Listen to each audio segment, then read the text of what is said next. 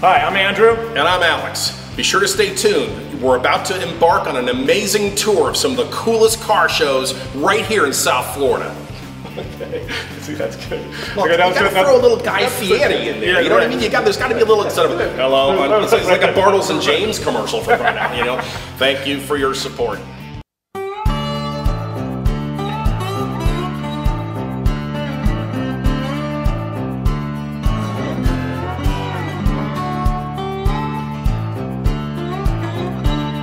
Hi, this is Andrew McCleary with Car Show Television. We're here with Brian Styles. He's been kind enough to invite us in and show us his collection, and he's going to tell us a little bit about the cars that he's got. My name's Brian Styles. Welcome to the zoo. What is the zoo is what most people first ask, and it is our Autosports Club museum and car collection here in Boynton Beach, Florida. The zoo is home to many fierce creatures, including cougars and fish and goats and a bunch of fowl. Cars I'm talking about, muscle cars from the late 60s and early 70s.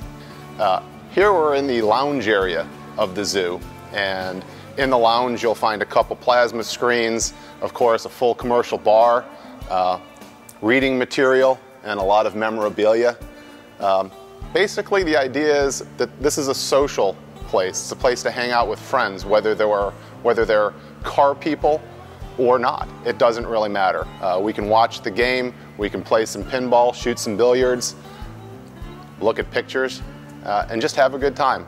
You know, play poker, whatever it might be. It's a place to gather and have fun. Yeah, I was going to say, there's some great stuff on that bookshelf. You know, everything from the original STP motor oil to, you know, the stress booby to, you know, some stuff my dad sent me, like the, you know, the Esquire playing cards and nudie lighter there. it's just, that's Samantha when we were at, what was it, the Muscle Car and Corvette Nationals up in Chicago, yeah. Which, if you haven't been to, best muscle car show of the entire country, if not the world, once a year, the weekend before Thanksgiving. I'd like to point out is, this isn't my collection. I'm the caretaker. You know, I never use the term owner because it's a very finite term. Owner means you get the bills. Caretaker means you get the fun, okay. Right? And the way I look at it, when properly preserved and the story's told, what we're really doing is we're passing along the passion. We're promoting the hobby, right? And I think that's the real purpose of a caretaker, is it's my responsibility, it's our responsibility to make sure that these cars are appreciated by future generations while we're here and long after we're gone. The majority of the cars here actually belong to Samatha Styles. She pays the bills, I get to enjoy them. I'm the curator, I'm the caretaker. It's my responsibility to make sure that these cars are cared for, that the stories are told, and that we get the chance to, you know, talk about it, whether it's on TV or in person. There are other cars here from other collectors as well. Again, the whole idea of the zoo is it's a social gathering place, it's a club, and it's a place for people to come and enjoy good conversation and great cars. Okay, let's see. What started this? Well, I guess I could take it back to the time that I was probably about this tall, and my first car would be a Murray pedal car. And I think I also had a whole lot of Matchbox and Hot Wheels cars when I was a young child.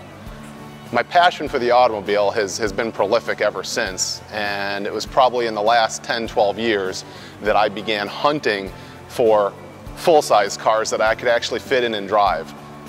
I think that most people, including myself, collect for one of two reasons. Either you had it, lost it and want it back, or it's something that you never had and always wanted. For me, I never had a cool car in school. I always had what you could say a hand-me-down from my parents. But now, you know, I'm in a place in life where I'm able to hunt these cars down and help curate, you know, the collections of a couple friends. The oldest car in this collection, as I look around today, would probably be the '69 Camaro Pace Car over here. 396, 325 horsepower, big block, 4-speed power windows. It's a nicely optioned car. Original California car. You can still see the black plate on the front. that car would have probably joined the collection right about 10 years ago. It's hard to say what drew me specifically to that car. I think that for me, you know, collecting these cars, the passion comes from the beauty, from the symmetry. By no means am I a purist. You know, I'm not just a Pontiac person, I'm not just a Mopar person. I particularly like cars for the way that they're styled. It's all about whether it does it for me or not. The '69 Camaro, I think, is the pinnacle of design of the Camaros, and I don't think I'm alone, because with the new Camaro that was recently released, we see the mimicking of the '69 body style. Of course, it also has to be an RS, because if the headlights don't hide away, I don't like the bug eyes. The passion has grown, but the '69 Camaro has always been and will always remain one of my favorites. But, you know, it's tough when you ask for me to walk around and show you what my favorite is, because there's a special place in my heart for every one of these. But everyone's special for a different reason. You know, the Pontiac GTOs are special. These particular cars happen to have the biggest engine that you can get in a Pontiac production car, which was the 400 cubic inch round port Ram Air 4. And you know, the difference between the two, aside from color, you know, black of course is a very rare color.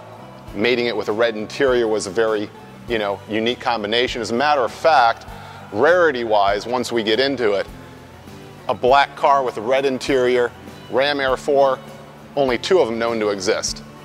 Here we have a couple more Pontiacs. This in particular is a '69 Trans Am. It's a 1-year only body style, the first year that the Trans Am was introduced to the public. About 697 total Trans Ams were built in 1969. You had 2 engine options. You had the Ram Air 3, which was the standard engine in a Trans Am, and of course the Ram Air 4.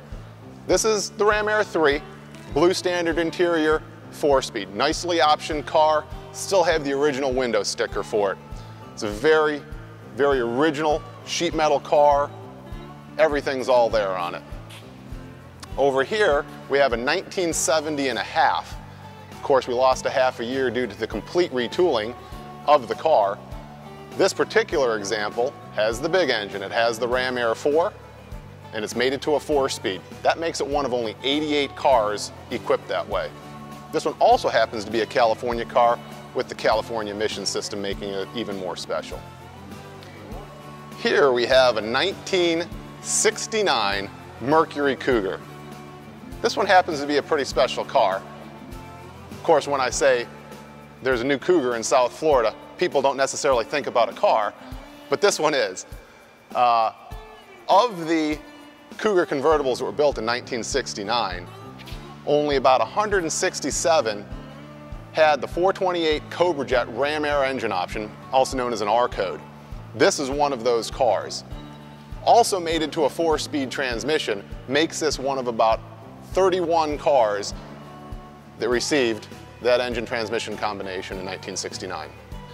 Next up, we have a pair of 1970 Plymouth Roadrunner Superbirds.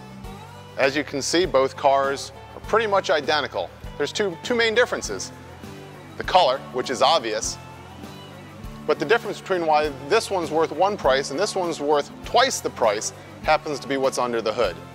This is a 446-pack 4-speed equipped car, and this happens to be the big dog, the 4-speed Hemi equipped car.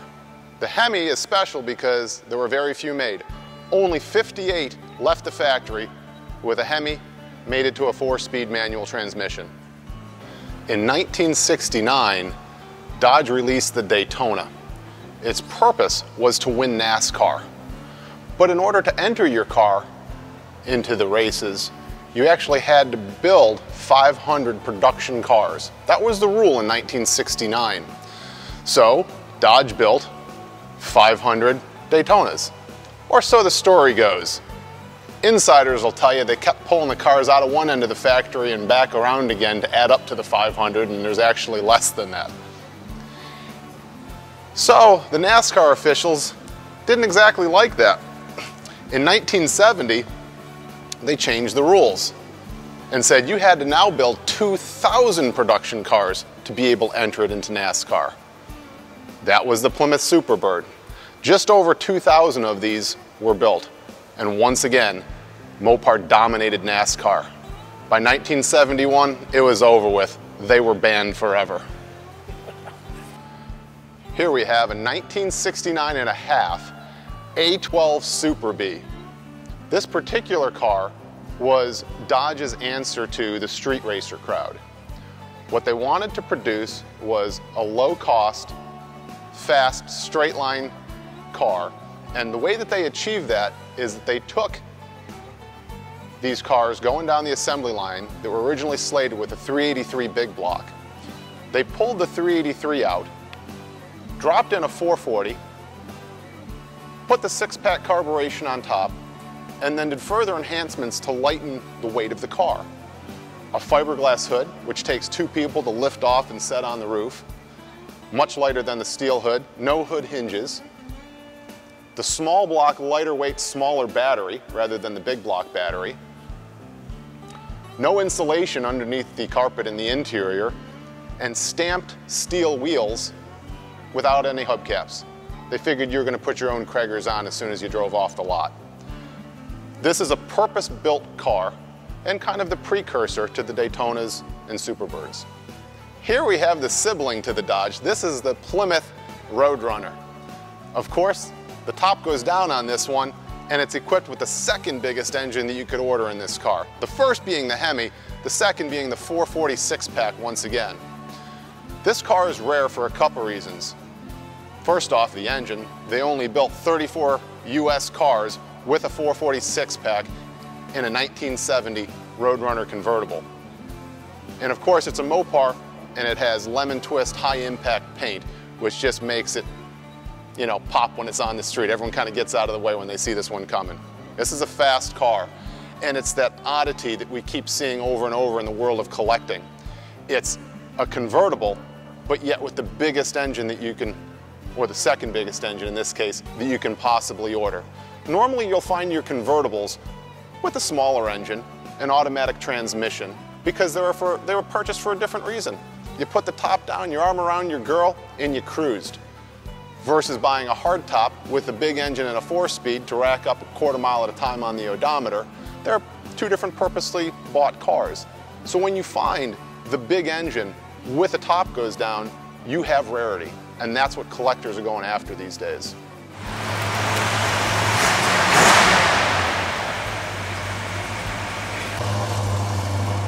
I love the smell of carbon monoxide in the morning.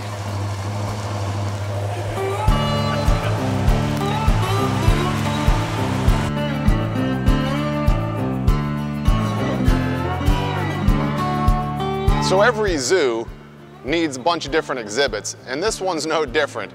Here we come across the fish exhibit. Specifically, I'm talking about barracudas, or in this case, a pair of Hemi Cudas. They were rare cars. Not everyone checked off the biggest engine option that you could get. Of course, both of these are 4-speeds. This is a 1970, and this is a 1971. Both have the highly desirable shaker, which was pretty standard on the Hemi Cuda, cars.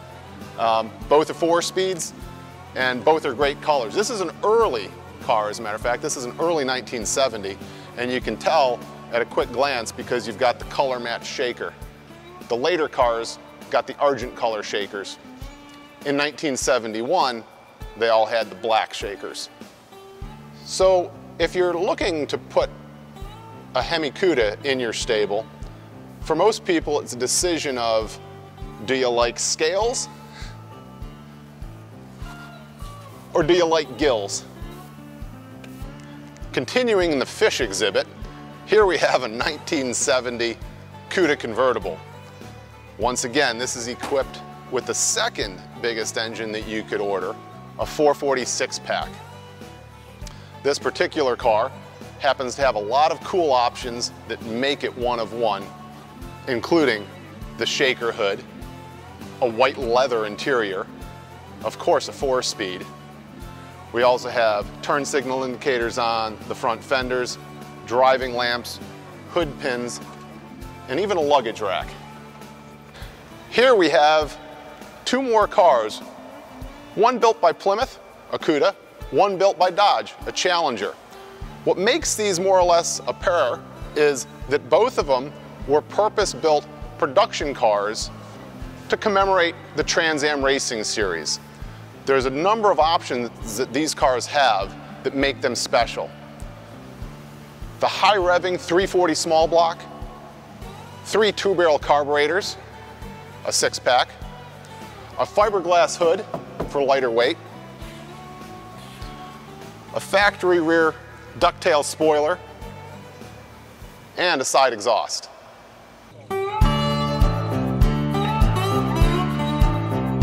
Hey, my name's Bill Gerhardt. This is Cars and Coffee, South Florida. This is our 13th event.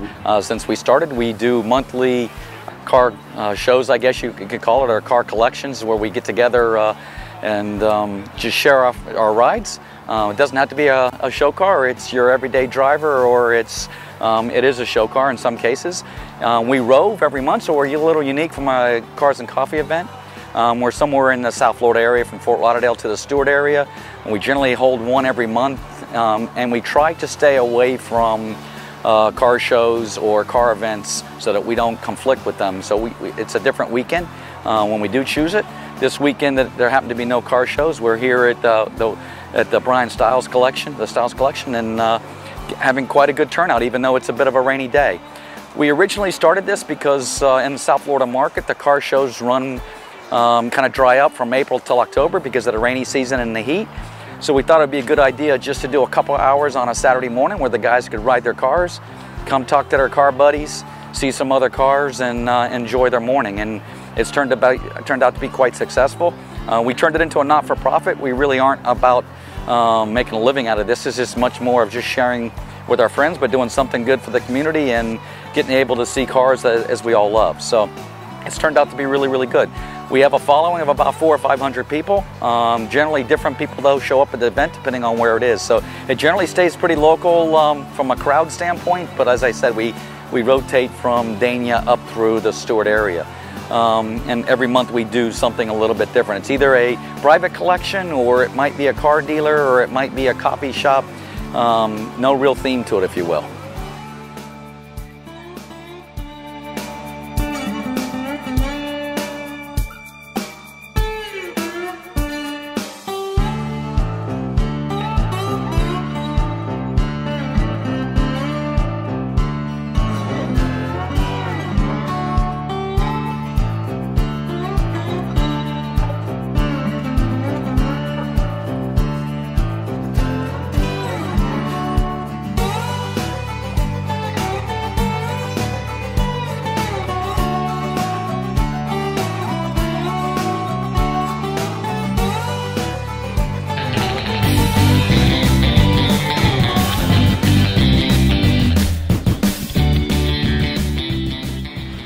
My name is Steve Sell. I live right here in West Palm Beach, actually out in Wellington. And I've had this car here for about 5.5 years.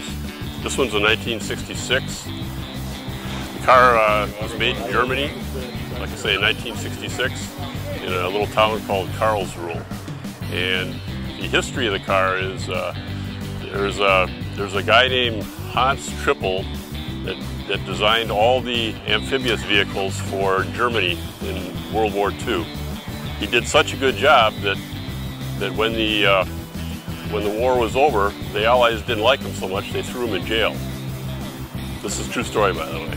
And so he said while he was in jail, I'm going to get back at these guys, and I'm going to design a car and sell it back to them. And designed this car and started mass producing them in 1961. And they originally made about 3,800 of them, of which there's about 350 left. About 275 of them are in the United States, and the rest of them are in Germany and England. We have a couple of car clubs here also, and we don't do car shows per se. We do what's called swim-ins. The car itself is a 2,200 pound car. It's all steel. It has a steel bottom that's twice as thick as the sides, and it's powered by a Triumph Spitfire engine, and it's about 43 horsepower. The unique part of this car is it has two transmissions in it. They're both made by Porsche. Shift the car into water drive, and then when you get out into the lake, you shift the land transmission in neutral.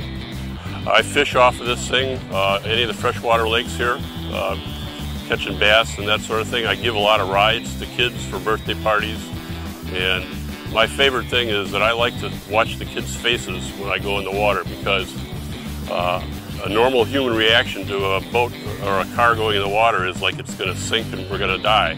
And I go pretty fast. I go about 20 to 30 miles an hour, and I put a spray up that goes up and over the car.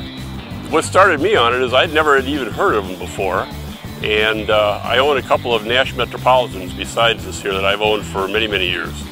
And every time I would go to a car show with one of those, somebody would come up to me and say, "Does that car go in the water?" And I'd say, "No, what car goes in the water?" And someone would tell me, "Oh, it's an Amphicar." So I started researching it, and I ended up finding this one on eBay, believe it or not, up in New Jersey, and it was a basket case. So I rebuilt the whole car from scratch. I put all the metal in, welded it all in. The only thing I didn't do on the car was the paint job. The other interesting fact too is that Barrett-Jackson has been selling these things for the last few years. Their average price for a Concours quality, which this one is not, is about $125,000. So they go for pretty good money just because they're a pretty unique car.